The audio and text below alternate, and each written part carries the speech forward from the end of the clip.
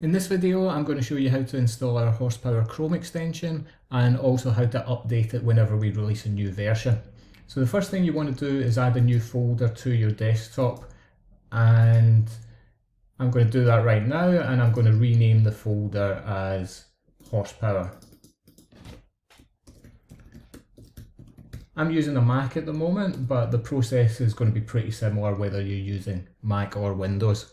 So once you've got your new folder, you can come to the Tools menu on Bonusbank and select HorsePower. And when that page loads up, you'll see the Download Now button. So if you click on that, we're going to get the HorsePower zip file downloaded.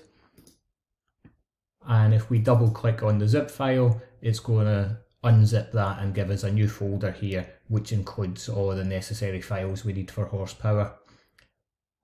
And I can open that up.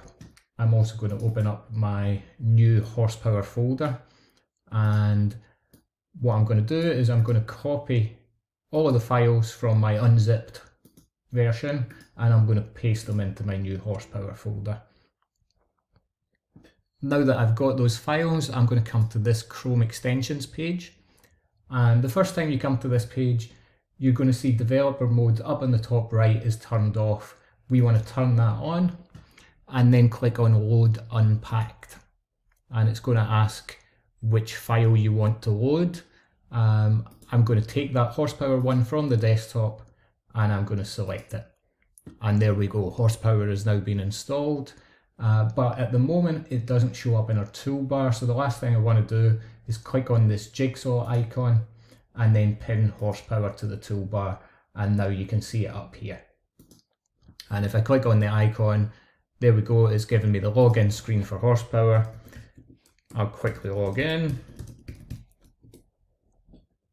and I'm good to go. So that's it, all installed, ready to use. You can see that we're on v3.0.3 here, and yeah, we're good to go with this.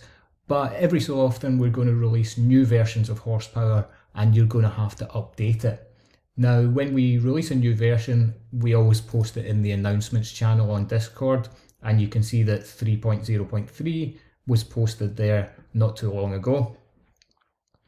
And whenever we post up a new version, this is where it's going to appear, and you just click on the link and it's going to download the new zip file for you.